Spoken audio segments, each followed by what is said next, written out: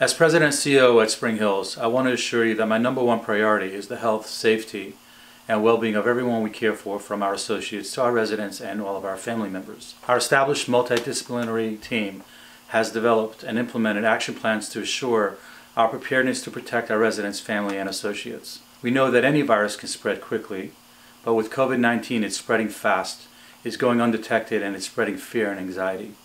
Please be assured, we are always on top of reports from the Centers for Disease Control and Prevention, and we are adhering to the guidelines. We are prohibiting all visitors from entering our communities, except under extreme circumstances. All associates and essential visitors are entering through a specific entrance and are required to be screened upon arrival, which includes temperature being recorded. All associates and essential visitors entering the community must wash their hands upon entry. Associates will follow our HR policies that allow associates to stay home if they have symptoms of respiratory infection. Our teams are assessing resident symptoms upon admission and are prepared to implement appropriate infection prevention practices. The team is supplying additional hand sanitizers throughout the entire communities. We are constantly providing continuous training sessions on infection control. Resident outings and group activities have been canceled. Communal dining has been adjusted to meet the recommendations of the Center for Disease Control. Residents are not to leave the community for any, and I say any, non-medical event. Residents who leave for a medical event will then be required to be screened upon arrival. Our teams have multiple daily calls to be updated on the changing environment and to ensure we have the necessary supplies to keep everyone safe. Our communities are having daily family calls to keep everyone up to date.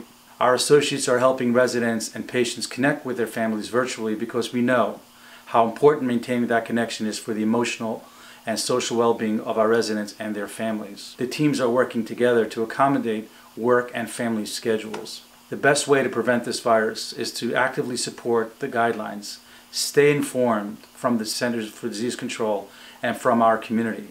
Follow proper hand and respiratory hygiene always. Limit visits in public places. If you don't have to be out, be home. Use proper coughing etiquette. Avoid close contact with people who are sick and stay home when you are sick.